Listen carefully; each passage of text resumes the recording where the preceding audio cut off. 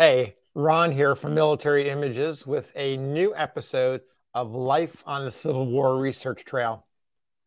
As a researcher, some of my favorite finds are references to how people felt during an event, especially during a battle or some other moment of great tension.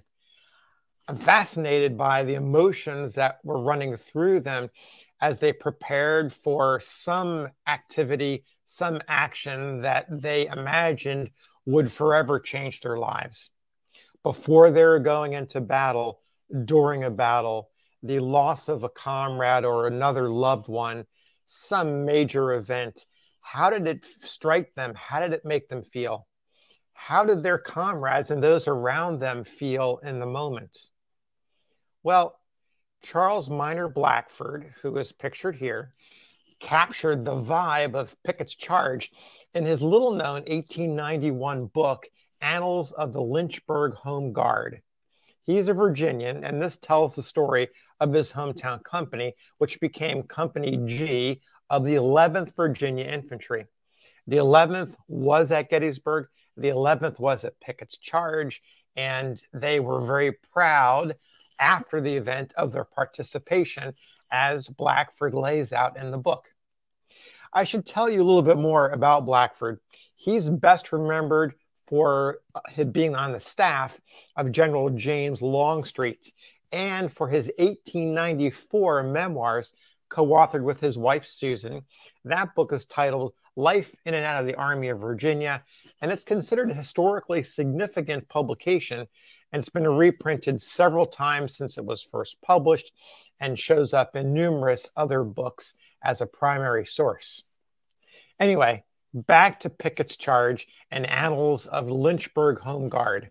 I want to read this passage from the book to give you a sense of what Blackford picked up from the soldiers who were there. Here we go. Quote, "A vague feeling that something unusual was to happen had spread over both armies. The field was in silence and breathless expectation.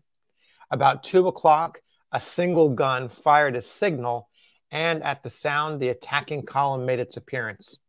This consisted of Pickett's division, supported on the left by Pettigrew, commanding Heath's division, and on the right by Anderson's brigade. For a moment, even the enemy seemed appalled by the courage of the movement, but soon recovering, opened a terrific fire on that devoted band.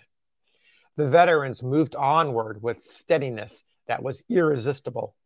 Canister, grape, and shell made great gaps in their lines, but still onward they pressed. The foot of the ridge was gained, and the upward climb commenced. The supporting columns had fallen back, and Pickett's men were left alone and unsupported. Yet the gallant Virginians marched steadily onwards. Their lines were torn with a fire of musketry and artillery that has rarely been equaled.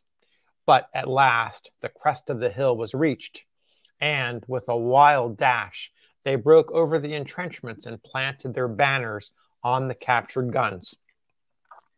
But the victory won could not be held.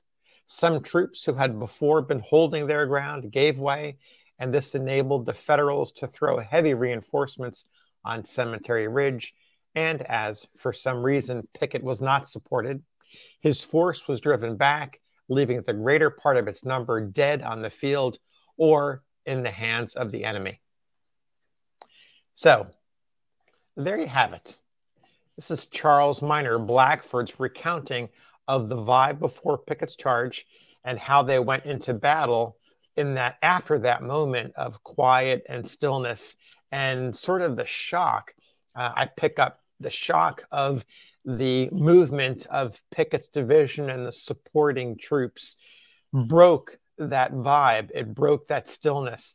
And of course, Blackford, a proud Virginian and proud of his Lynchburg Home Guard, puts a positive spin on it, while at the same time recognizing that the Union Army came into play with reinforcements after that initial pushback from Pickett's charge as it planted its colors within the Union lines. So, until we meet again, happy trails.